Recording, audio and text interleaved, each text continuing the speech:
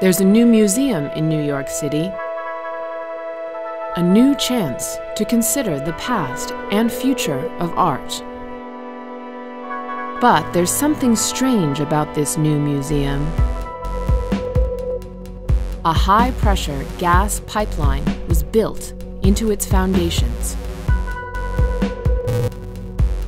The Spectra pipeline runs under the Hudson River, through New Jersey, linking into states where hydrofracking is legal. Fossil fuels are the #1 cause of climate change, threatening communities all over the world.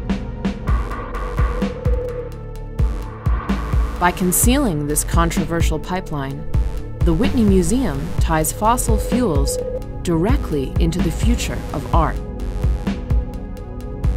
How did New York's newest museum come to be sited on top of the Spectra pipeline?